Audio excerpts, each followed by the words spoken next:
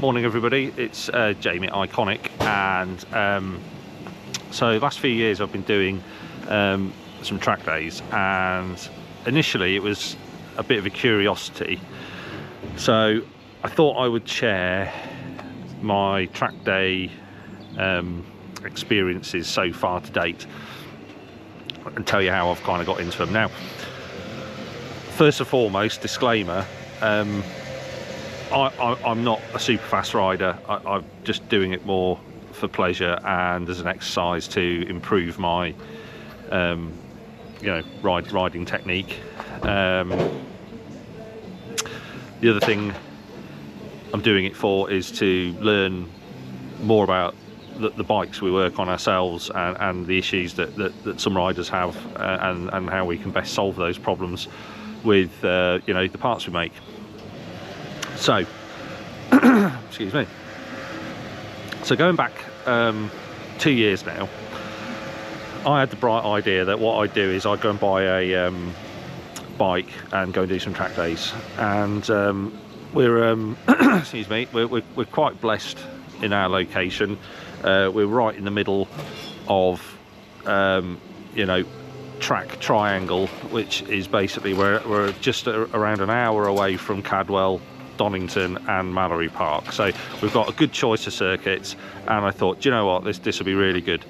So I did the normal thing. I got on eBay, or was it Facebook Marketplace, can't remember, one of those, and I found a little bit rough but serviceable Suzuki SV650 Gen 1 that some chap had been using as a track bike. Had spare wheels with it, paddock stands, relatively new tyres on it, and whatever. So it was all sort of relatively ready to go, bar me giving it a once over and making sure I was happy with it. So that's what I did. But me being me, I got the bike back, stripped it down to basically a frame and an engine, spent loads of money just making it nice, and what happened is went to Mallory, no I didn't, where did I go, Cadwell, sorry, and rode round for the day and decided that the bike was far too small for me. What was the problem is I'm 6'3" and 115 kilo, and the bike is very small with quite low pegs, even with rear sets on, and no matter what I was doing, my feet were catching the floor, the pegs were catching the floor, and I sat and thought about it, and to prop the suspension up more and put springs in it or cartridge kits and things like that, by the time I'd spent all that money on it, I might as well just buy a bigger bike. So I did. So I rode that bike once and it went. Next thing I did is I found a very nice GSXR 1000 K4 that some chap had built as a track bike, and unfortunately before he even got to ride it on track, he had an accident on the road with his normal sort of road bike, and like I say, never got to ride it on track, and he sold it. It'd been through a couple of other people's hands, and it was just a bit too much for the road apparently. It's set up too much like a race bike. It's got cams in it, it's got power commander on it, it's got Olin suspension on it. It's been thoroughly worked over, and I think it was dynoed at 168 horsepower at the rear wheel, so it's not slow, is it? So yeah, so what I thought I'd do is I'd give you a look around this track bike, so what we do, bikes we ride. So yeah, give us a sec. So since we've had the bike, we've had the wheels powder coated and sorted. It had a very small Austin Racing full system on with a very short stubby can, which would not pass any noise tests, even though it states it's 98 decibels, and that's rubbish even with the baffles in. So we got pipe works to make us up a very nice carbon oval can. We made our own exhaust hanger. As you can see, the remote preload adjuster for the Olin shock was positioned in such a way where it was upside down and this cap would just fill with water, which obviously means it's going to corrode and be nasty inside. So we've altered all that. We've made a nice little bracket where that goes. We've even made these extra ancillary brackets which help to tie down the bike on the trailer, which is nice. When we first got it on track, the rear reservoir was leaking and spraying you know, brake fluid all over the fairing, which made the paint lift. As you can see, it's not now. Oh, it's another story, I'll tell you that in a minute.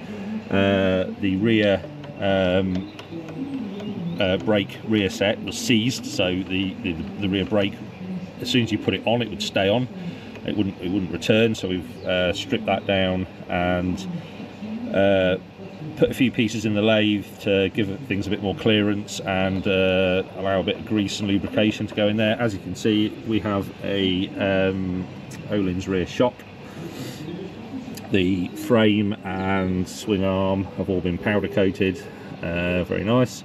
The engine, as I say, it's done 30,000 miles, so it's quite high, but it has been worked on. It's had cams put in it and whatnot. We've made our own crash sliders. This winter we've just finished overhauling the cooling system on it. So as you can see, we have a very nice new radiator with guard. We've took the OEM oil cooler off because it was starting to leak, and they're like hen's teeth, you can't get replacements. So we fitted this Mokel you know, motorsport oil cooler, and we've got all the nice braided lines, whatever. Obviously water hoses got changed at the same time. We have Axato calipers, Goodrich braided lines. This has got a cartridge kit in it as well. I think it's running Z04 pads, which is good. Even little things like when we had the wheels refurbed, we had the 90-degree you know, valves put on, which make changing the pressures on the track a lot easier. The bike itself has a very nice matte silver paint finish to it, which looks very distinctive on track. We have a Brembo master cylinder, which is absolutely rock solid. You can literally break with your little finger. What else is there to tell you? Probably not a lot more, really. It's got the endurance racing front headlight kit with the projectors in, which obviously isn't needed for track, but looks pretty cool. Oh yeah, it's a quick shifter, only an up quick shifter. I think so, you know, very nice. Rear sets, obviously there's the other bracket on the other side for tying the bike down. Carbon inlet tubes, saves a bit of weight, I guess. This is still a registered road bike with a V5, so it does have indicators and other lights on it. Most of them have been disconnected or removed. Yeah. Oh, there's another thing here. It's our brake lever guard that we manufacture in house. It's adjustable for length, so for the reach on the bar there. So that's perfect, and it's rigid and strong and whatever. It's a funny story with the paintwork. Took the bike out of storage for the spring and thought, I know, I'll give her a good old wash down and get ready for the year. I stupidly put some product on it that had Canubo wax in it, and now because this is a matte finish which has got texture to it, the wax settled into the texture of the paint, dried, went white, and could not get it off. Tried everything, tried hot water, solvents, everything we've got in the magic cupboard in the workshop, and it would not shift it. So I had to sand it all back to primer and painted it myself. So, and I don't think I've done a bad job. So there's a few little blemishes there where I could have got a bit more filler in and rubbed it down, but let's be honest, it's a track bike, and you know, it is what it is. So but I think it looks pretty good. Yeah, tyre wise we're running Dunlop what are they, GP qualifiers or something. They are, oh yeah, qualifier 2s, Sport Max qualifier 2s.